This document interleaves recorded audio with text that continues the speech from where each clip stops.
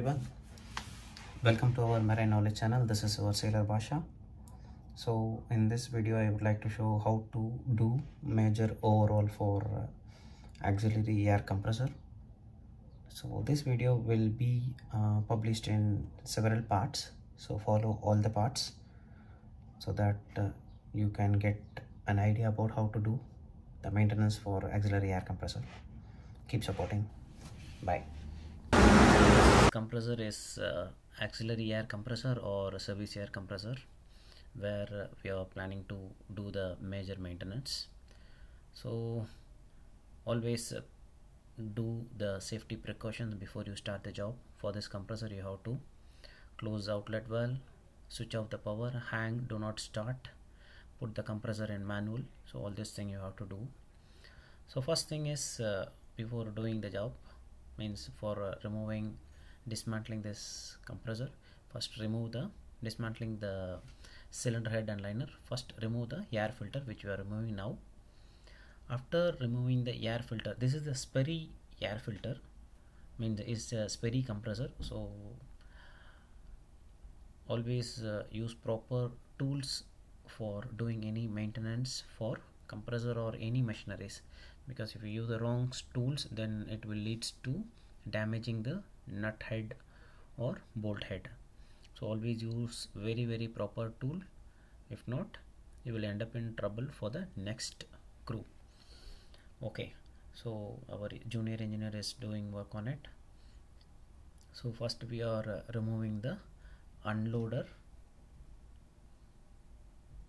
flange. This unloader flange is on the top of this particular Sperre compressor. Not all the Sperre compressor will be having this kind of manual unloader provision.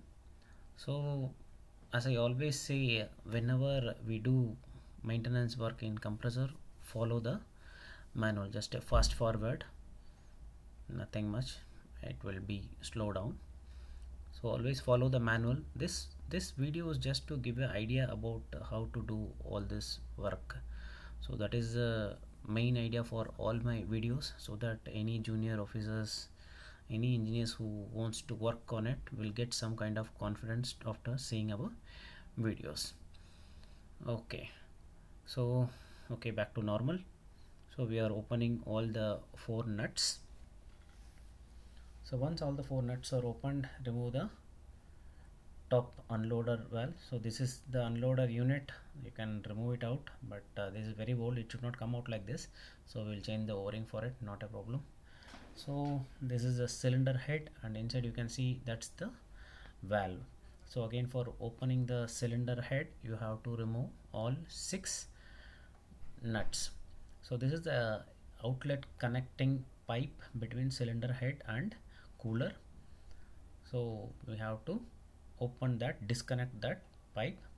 So for this it's a very big nut, so we are using the adjustable spanner, and again try to use proper tool. And this ship is little bit old and we don't have enough tools, so we are managing with what we have, but most of the ship you will be having the good tools. So unless you don't have, use for the jugaad, but always try to use the correct size tools.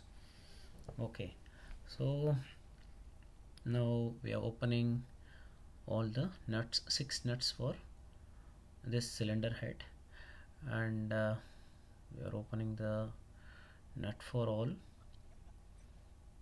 So one main thing that you need to keep it in mind when doing any kind of maintenance in compressor is always ensure you are keeping the spare, whichever you are dismantling, keep it in a proper secured area. If not, there are chances that you may miss where you are keeping it, so that should be avoided.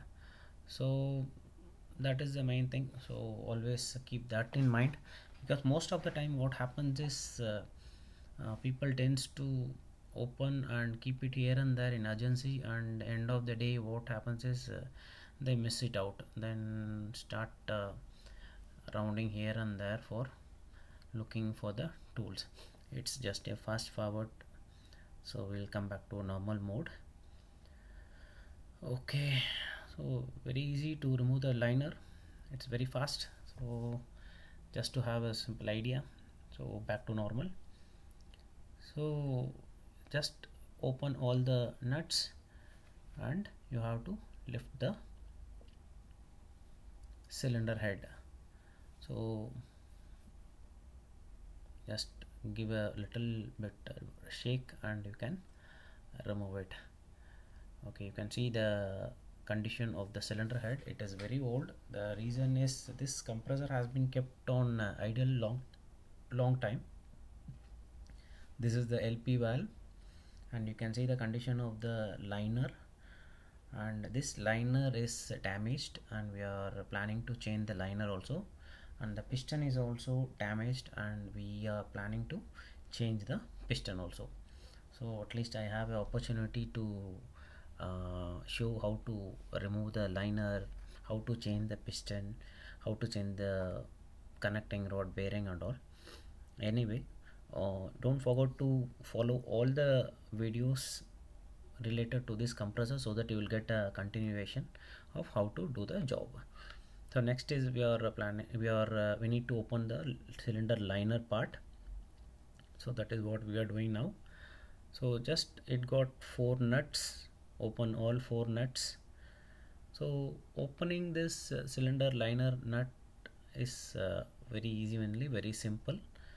Once you open it, you just keep the nut safely and always do the job little bit carefully so that you don't end up in injury. You can see the liner condition, it is totally damaged, like lot of scoring mark, either some piston ring must have damaged and it created all scratch marks. So okay,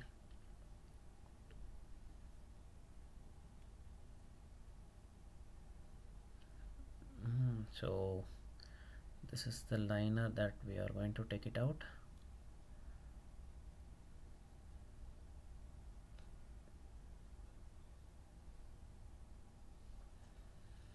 Okay, so this is the liner, just pull it up and while taking out, remove it carefully because sometimes the piston may hit your finger. Yeah, you can see the condition of the piston grooves are so damaged, and that is the reason since no spare is available long time, it kept idle. So now we got the spare and that is the reason we are going to do the job.